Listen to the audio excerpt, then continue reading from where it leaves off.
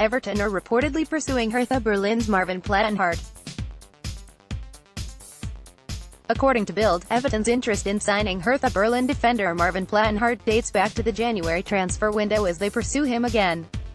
The Toffees have yet to make a move in the summer transfer window, but with manager Marco Silva and director of football Marcel Brands now on board, business is expected to pick up.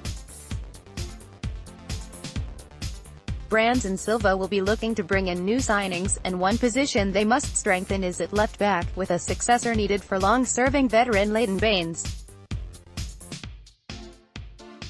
Earlier this week, Sky Sports reported that Everton are hoping to land Hertha Berlin star Marvin Plattenhardt as their new left back, having been impressed with the German international. Plattenhardt, 26, has been named in Germany's World Cup squad after hitting 8 assists in all competitions this past season, though he is expected to be cover for Jonas Hector. The former Nuremberg man has starred in the German capital, and Everton may now launch a big bid this summer, with Bild claiming that their interest stretches back to January. Bild also carry quotes from Plattenhardt's agent Herbert Breum, who has reacted to Everton's new interest by stating that he is bound to be wanted, but the player is focusing only on the World Cup, and any move would only be discussed after the tournament finishes.